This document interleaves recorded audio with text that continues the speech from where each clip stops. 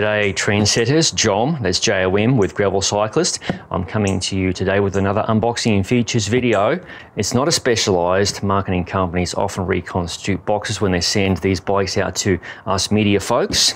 Inside the box is a Ritte, that's R-I-T-T-E, Satyr, S-A-T-Y-R. This is a steel gravel bike built with Reynolds 725 tubing, designed by Tom Kellogg. Ritte is a Belgian-esque name, but the company is based in California.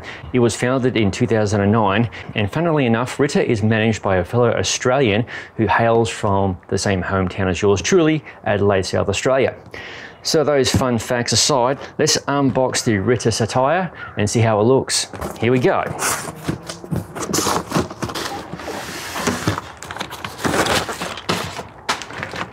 And there you have the Ritte Satyr. I'll unwrap it momentarily and get a closer look at it. And here we have it, the Ritte Satyr unwrapped. Now, because this bicycle is a steel bicycle, it's very traditional with the tube shapes. What's interesting, this is the very first steel gravel bike I have reviewed on video. At the front of the bike, you've got an all carbon tapered fork, and all of the cables on this bike are routed internally. They enter right out the head tube. Likewise, the rear hydraulic brake housing runs internally inside the frame and exits just in front of the rear brake.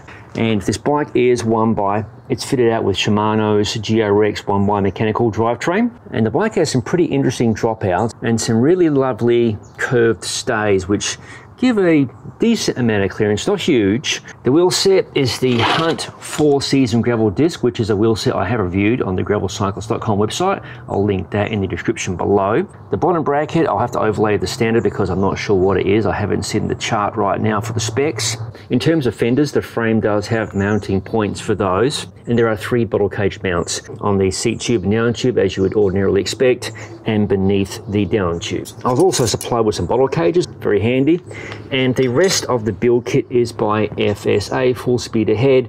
That includes the stem, the handlebars, and the seat post. As for the saddle, it's a fabric brand, not a saddle I've ridden. Looks okay though. And because this is 2020, the brakes are flat mounted on the fork and on the frame itself. And in my opinion, it's a very classy looking bike. I love the livery on this bike. Cream with almost British racing green and metallic and some silver accents. In between now and the review video appearing, be sure to follow the Gravel Cyclist Instagram account and like the Gravel Cyclist Facebook page. I like to show teaser images of the bikes during the review process. Thank you for watching. If you haven't already, please subscribe to the Gravel Cyclist YouTube channel and don't forget to click the bell button to be notified of future videos as they appear on the channel. I'll see you in the next video.